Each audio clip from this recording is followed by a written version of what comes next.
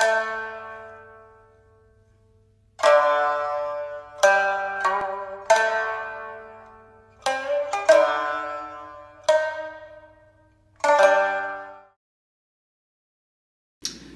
I'm Kevin McCairn. I'm Masaki Soda. Today we'd like to speak to you about our new paper, A Primary Role for the Nucleus Accumbens and Related Network in Vocal Tics. Tourette syndrome is a chronic neurodevelopmental disorder characterized by tics.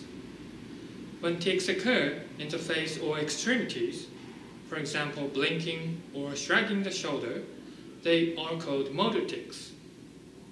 When tics are audible, for example clearing the throat, they are called vocal tics. Vocal tics can take complex forms, such as expressing obscene words in public, and so can severely impact quality of life. Kevin and I have previously developed a non-human primate model of the tic disorder.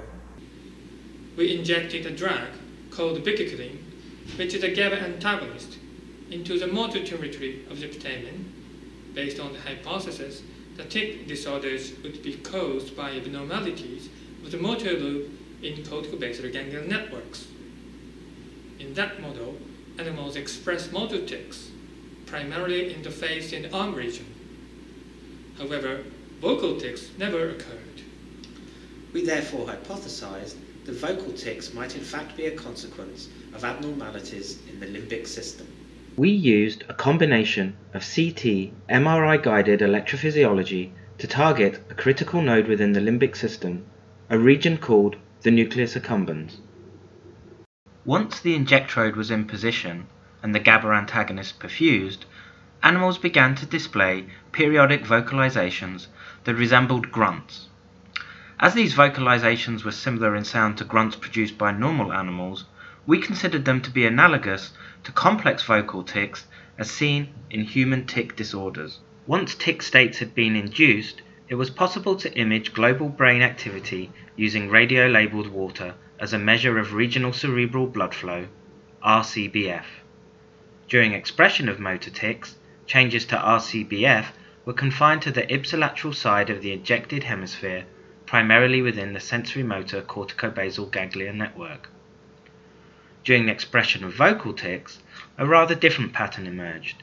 Injections delivered to one hemisphere caused bilateral activation in the deep nuclei of the brain, including the hippocampus and amygdala, while increased activity in the cortex was focused on the anterior cingulate region, especially area 24C. In the model we developed before, in which only motor tics were evoked, electrophysiological recordings showed a number of local field potential spikes, or LFP spikes, in the primary motor cortex and putamen, which constitutes the motor territory of cortico-basal ganglia networks. Importantly, those LFP spikes faithfully appeared every time motor tics occurred. However, neuronal recordings in the vocal tic model have provided a different picture. In the case of vocalization, LFP spikes were observed in the ACC and the nucleus accumbens, which were often associated with the emergence of vocal tics.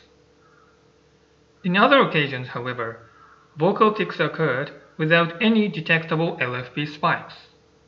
The emergence of vocal tics without any obvious LFP abnormality meant that there must be another mechanism which can drive vocalization. In order to investigate this further, we used an analysis of the spectral properties within the LFP signal. Initially, LFP spikes that were definitively associated with vocal tics were extracted and power spectral densities calculated. This analysis showed there was a significant peak in the alpha 7 to 12 Hz range. This peak, however, was absent when grunts emerged without LFP spikes. We then tried a different analysis on regions where vocal tics occurred without LFP spikes, called phase-phase coupling.